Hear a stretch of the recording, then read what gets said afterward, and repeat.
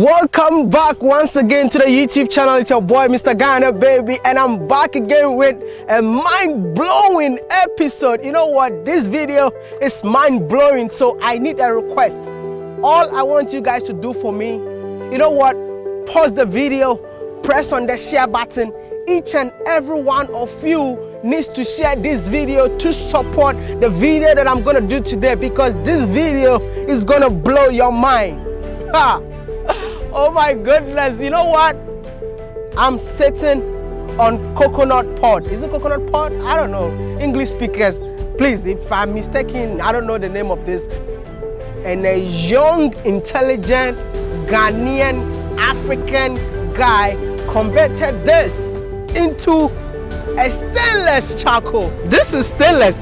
I'm wearing white for the first time. Can you see the black? No. This charcoal is stainless. You know what? Please help me share this video. No, I gotta kneel down.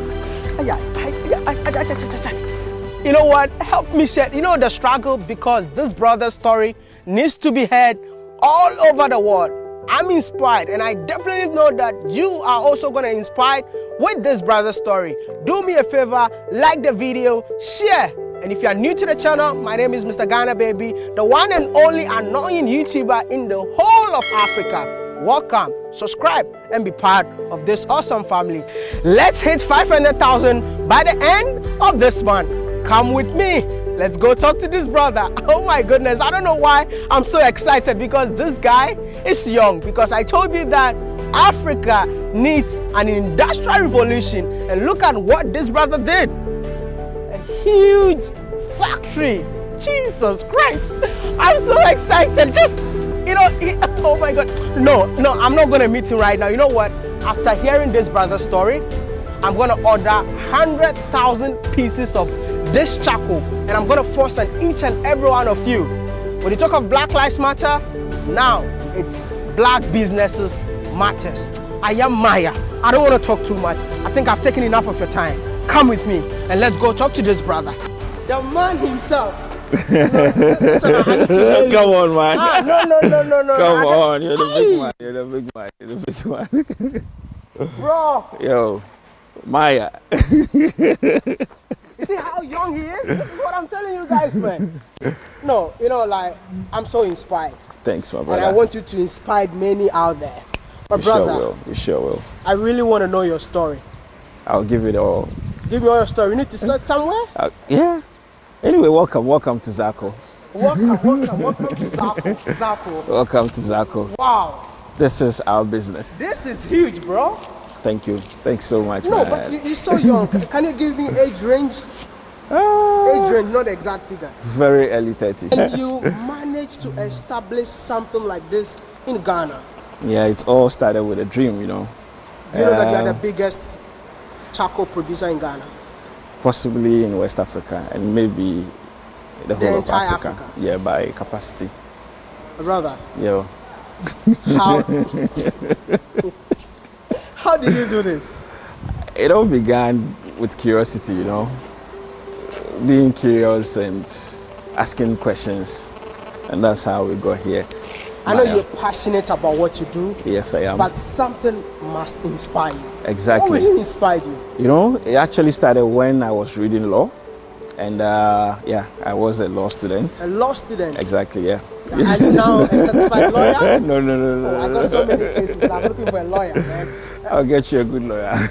So it all started when I was a law student, and then on the usual commute to class, I observed, I started on the Oxford Street. So you realize that on every junction on that street, there's somebody selling coconuts. And then eventually you realize that the whole of Accra, you have so many people selling coconuts too. Yeah. So it all began with a question. With these guys selling so much coconut, what did they actually do with the waste? And that's where the whole idea started coming up. And then eventually I realized that they were all dumping their waste by the beaches and making our beaches so dirty. I took a trip to the beach, saw what was happening there, and then I just told myself something has to be done. At the time, I didn't even know what we could use the waste for, but along the line, I realized I got so much interested in this coconut stuff. I even lost interest in reading law to concentrate on this. And I think, yeah, in the final year, I had to use the fees to actually start this. Hold on. You used your final year school fees to start this business. Yeah. Instead of becoming a lawyer. Yeah. Your mom was not angry? Initially, they didn't know about it, but eventually they got to know. This guy is a gangster. Yeah, so that's how it started. And then, you know, the whole idea began when one day we went to buy kenke. We saw the kenke seller was using the coconut husk in her fire instead of firewood. And that was when it really hit me like, wow, so instead of firewood, she's using this coconut, which is basically free everywhere. And these guys are dumping it by the beaches. Okay, so since firewood is raw material for charcoal, can we also use the same coconut the woman is using to make charcoal? I actually didn't know anything about charcoal. I joined these guys that make charcoal in the north just to see how they do it. Came back to Accra and set up a small process in my house to see how I could convert these coconuts to charcoal. Wow. I got so excited I was able to do it. So you move from a small tin tomato can to a bucket. Within the next week, we're in a barrel. And that same week, we had moved from just one barrel to like 12, 20 barrels. And we started burning. You started making the charcoal in my house. In your house? Yeah. So where are you getting the coconut husk? So I just spoke to a few coconut sellers that I needed your waste. Eventually, actually didn't even know where to dump it.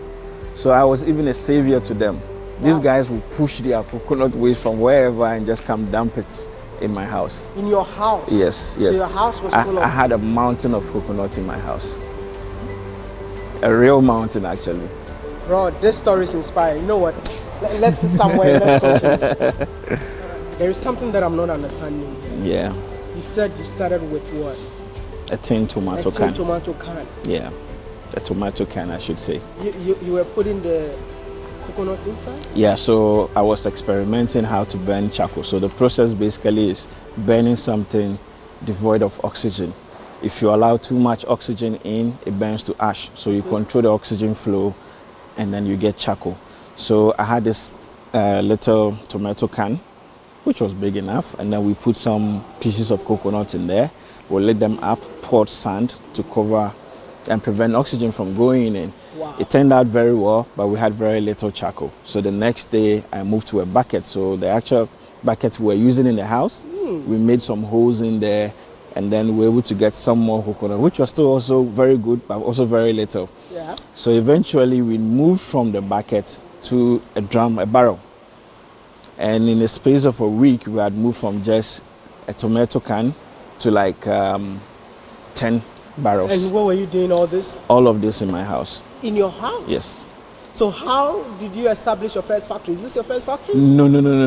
The first factory actually started in the house. We designed and built our own machine. We got it built in Abu Bloshi where the metal guys are. And then eventually we gradually moved to some sites behind us. We spoke to family, they released some land, and then some bits of the school fees actually bought some machines, got some help here and there, and then we set up a factory, which is also quite somewhere in the bush. So your family found out after you established the factory? Yes. That's when they realized this guy is no more going to class. So welcome to the first ever Zako factory ever built in Ghana. So the first ever, I would say, charcoal factory. That's impressive. But you said you started from your house. Yeah. Which was your first machine that you ever used? This machine right there. Oh, it's still here? Exactly, yeah. So we actually designed it ourselves. Yourself? Yes, we designed it because when we got the... Are you a mechanical engineer? I'm not, but I'm a very curious person.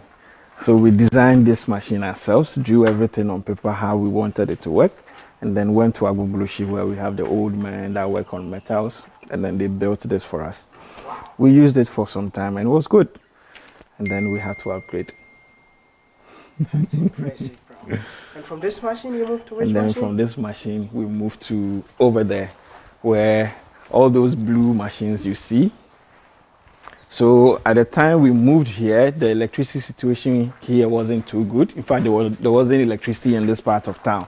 So we actually got this manual one where we started, yeah. Everything is manpower. Yeah, we started it. There's a diesel engine, so you connect and then diesel power. That's the cooler over there. So this was our grinder. Wow. We use this. So if you look at it, we position them such that the same machine can power this and the same machine can power the other machines there. You just connect the belt and then they work. My brother, I just want to know how many people started this business with you, or you started it all alone? First was myself alone. I got in one more person and then got in some more people. Gradually we are about 12 people here. But then we have so many people on the street collecting coconuts for us. Do you believe that Africa is the future? We already are. And Africa definitely, the world can't progress without Africa. We are the future even from henceforth. Wow. It's an understatement. I interviewed somebody and he told me, no, Africa is not the future. Come on. Africa is the present. I think I agree with that too. Everything revolves around Africa. It's like when Africa coughs, the world catches a cold. Wow. Yeah. That's new. Yeah. We control all the resources in the world. Not just natural resources, but the human resources, because the people on the continent are also very worthy. Yeah. My man. My brother. I don't know why I'm so excited to talk to you. I wish I can spend the entire day on this YouTube channel for people to know that. You're always welcome. I really appreciate you. You're always welcome, my brother. From a tin of what? A tomato can to this one. It's incredible, bro. Thank you. Really appreciate it. How did you manage to operate this one? So eventually we got family involved. People didn't really believe in what we were doing. I think they didn't really understand why somebody would risk himself to do charcoal. Somebody with this passionate about charcoal. And the fact that people don't use it, they assume nobody else does. So eventually I had to fall on family members, take some support here and there, and then uncles, aunties, and then gradually we built this place. They supported your dream. Family has really supported. On behalf of his uncles and aunties, I just want to say thank you so much. Thank you. I believe that this is how Africa is supposed to be. Exactly. We need to encourage entrepreneurship. Yeah. But in Africa, they tell us to go to school, be a lawyer, be a doctor. And at the end of the day, we end up on Facebook and become YouTubers. My brother, by the way, but hey, I just want to know. You cannot tell me that you just woke up and started creating all these things. Definitely, there should be challenges that you face as a young entrepreneur. There's been loads and loads of challenges. Tell us some of the most challenging one. First of all, convincing people that it's possible to even make charcoal out of this was a challenge. Wow. The second of it was, as a young man, you've been able to prove something was viable. Now, how do you scale up to this stage where you're able to make enough revenue to sustain the business? That was one big headache. It's been a very long journey. I think I went to every pitch event, spoke to almost every investor I got in contact to, but people didn't really, that's what I feel. I feel like they don't really understand what we go through. We've had our machines stolen, we've had a lot of setbacks.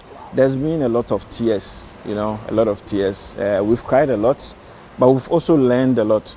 And this whole process or this whole journey, I would say, it's been tough, but I've grown to be tougher. Did you have government support? Not yet, but it will come. We look forward to it. The government never supported you? Government support will come, hopefully. It seems he doesn't want to talk about that. No, you just let us know, acquiring the land and all that. Yeah, government support will come. We believe once we are getting onto the market, government will get to know how much we're solving. Trust me, maybe you want the government to support, it's okay. But we love to have government support. I got an army on YouTube who are ready to support. We love this is what we do. It's by force. You know what? We are ordering 100,000 pieces today. Wow. No. I'm going to force it on them. They know how we do it. Yeah. You can export. Yes, we do export. We do export. I'm going to give you money, 100 pieces. Thank you. Each and every subscriber of mine, you need to order the 100,000. If you don't order the 100,000, no new video. Thank you, my brother. No new video. Thank you, my brother. My brother. This is the kind of support we need. No, we need to support people like you. Like, you have no idea. Like, I wish I can just... Come on, man. Come on, man. Listen, like, you're living the dream, bro. Thank you. Like I said, we need factories in Africa. Yeah. I mean, there are a lot of young Africans watching us right now. Yeah. If you should advise young Africans, what will it be, brother? My advice has always been to just be different. I like this favorite quote of mine from Steve Jobs. He says, why join the Navy when you can be a pirate? You don't always have to go where everyone is going. You can carve your own path and be the best at it. We can't all be doctors. We can't all be lawyers. You can be different. Can you take us around? Let me take you through the process. Here controls the entire factory, from the input point to the output point to even the packaging line. So you can see we have burner, we have fans, we have our press, we have entry conveyors, we have mixers, everything is here. We have sensors that detects everything. So this controls the entire factory, and this factory has a capacity of 3 tons per hour. A ton is like 1,000 kilograms. Wow. And this place does 3 tons every hour. Bro, I would say that you're on another level. Thank you. Because I know that the local way of, getting a charcoal is just fire, and you are showing me computers. Computerized production process. Yeah. Like, I'm really impressed. Thank you. I got so many people watching us right now. Do you have any message for them? Anything you want to tell them?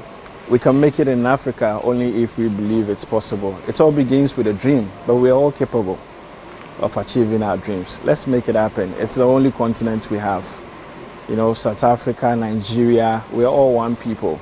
Come on, let's support each other. Imagine us exporting Zako to SA or Nigeria, and then maybe Nigerians bringing in whatever they produce. We trade amongst ourselves and we grow together. It's gonna happen.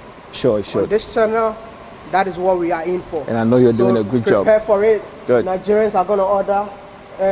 People from, I know especially Jamaicans, I'm gonna send this taco to Jamaica, Haiti, United States. No, I'm sorry, I can't mention all of it, but to the entire Caribbean, we are shipping this taco. But hey, this is the episode that I really want to start for Africans who never left the continent, but they managed to make something big in here. I'm impressed, brother. There's a brand called Fubu. I think we can start Faba, for Africans by Africans. Thank you so much for watching this amazing episode. Don't forget to like the video, it's very important. And I said, don't forget to share. If this video don't get 1 million views, I'm gonna be mad at each and every one of you watching this video. So you have the responsibility to share. Don't sit on it. Share the video.